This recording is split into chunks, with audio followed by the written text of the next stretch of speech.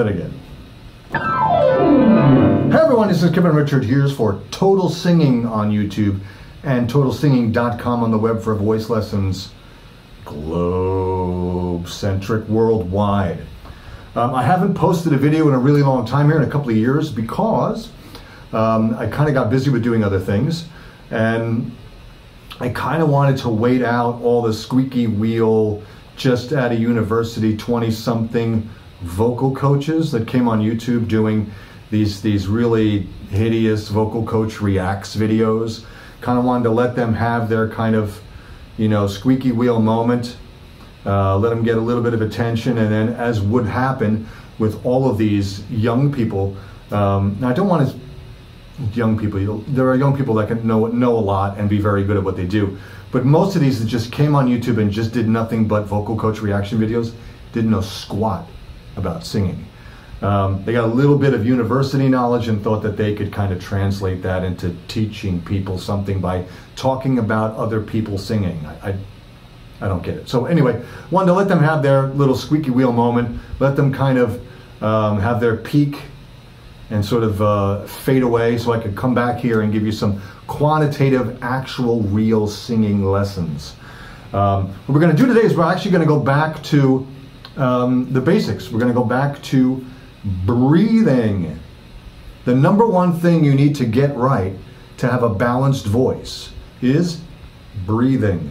If you get the breath right, a lot of your other vocal issues kind of fall away, and a lot of the voice kind of falls into place, because getting the right balance between air pressure and vocal cord closure is essential to having a balanced, well-functioning mechanism, vocal mechanism. And what we're going to do today is we're going to do a very, very simple exercise.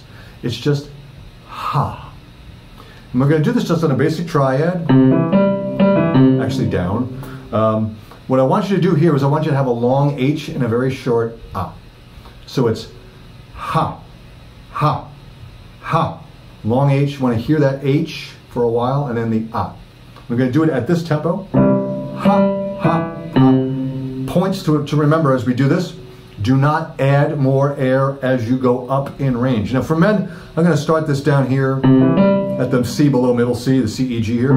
For women, I would probably start this around the G, here, the G, B, D, right, go up there. But either, it doesn't matter where you start, just follow me on this one. You're going to do it's like this. Ha, ha, ha. That's it, just as simple as like that. Ha, ha, ha. Points to remember as we go up: do not add more air as the notes get higher. Don't let the changing of the notes influence how much air you use to make the notes. Allow the notes to get lighter and thinner as we go up. This teaches you not to sort of grab and grip as you go up, okay? So like this. Ha, ha, ha. Ha, ha, ha. Ha, ha, ha. Ha, ha, ha. Ha, ha, ha. Ha, ha, ha. Ha, ha, ha. Ha, ha, ha. Ha, ha, ha. Ha, ha, ha. Ha, ha, ha. As you can hear, I'm not adding more air, I'm not getting louder. Ha, ha, ha. Ha, ha, ha. Ha, ha, ha.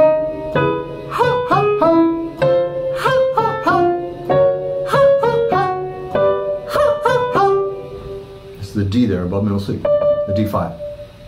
Now for women, the same thing. Allow it to thin out as you go up. The idea is we're trying to teach the brain and the body not to overload the system as we increase notes, as we increase frequencies, go up in notes, whichever way you want to think about it. This is crucial because most people think as they start to sing higher, they need to add more air and kind of dig in a lot and kind of Godzilla stomp their way into upper notes. This is wrong, very, very wrong. We want to kind of have an equalized exhale as we go up in notes. The only thing that's changing is the epiglottic closure here is getting smaller in the middle. as we sing higher. It's kind of like the iris of a camera kind of closes up in the middle there. Long time ago, we used to think the vocal cords kind of zipped up from like the front to the back. We found out later that they actually kind of close from both the back and the front at the same time, and they kind of close in towards the middle. So what we want to have is an equal distribution of air across the entire vocal cord as it closes like that. So the only thing that changes is just that epiglottic closure, the approximation where it happens, all kinds of technical crap that you don't need to worry about. But anyway, here we go. So now I was doing that at a fairly good clip. If it's a little too fast, you can try it, you know, hum, hum, hum. You want to feel a pump of diaphragm for each note. Don't take one breath and try to do 3 notes, you know. Hum, hum, hum. You're holding tension. You don't want to do that. It's 1 breath per note. Hum, hum, hum. And let the body relax between each ha, right? Ha, ha, ha. If you needed it that slow to kind of get the gist of this. Ha, ha, ha. You eventually want to get to this kind of speed. Ha, ha, ha, ha, ha, ha, ha, ha, ha, ha, ha.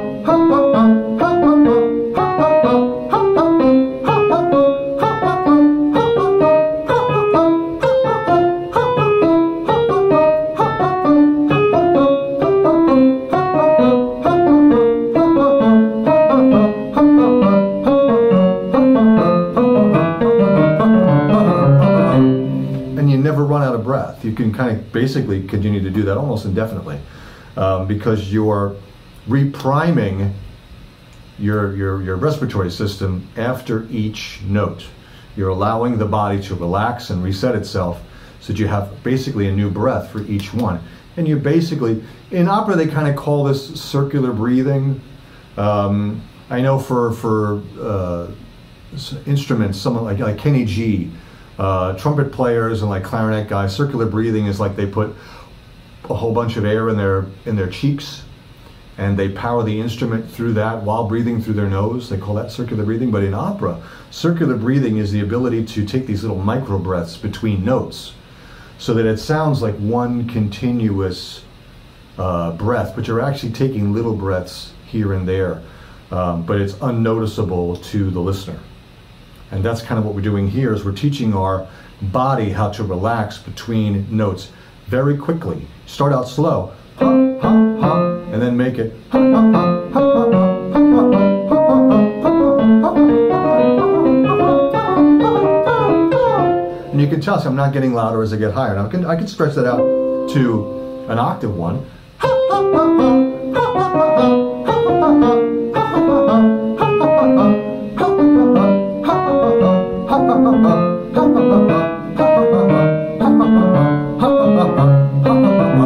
And it's very quick little flexes of the diaphragm.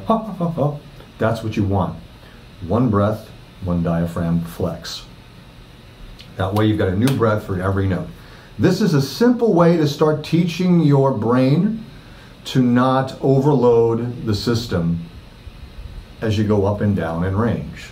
Try to equalize it out, in equilibrium. That's what we're trying for here, because the #1 thing in proper singing is balance. Till next time, this is Kevin Richards for Total Singing here on YouTube and TotalSinging.com on the web for voice lessons worldwide. Again, don't forget to check out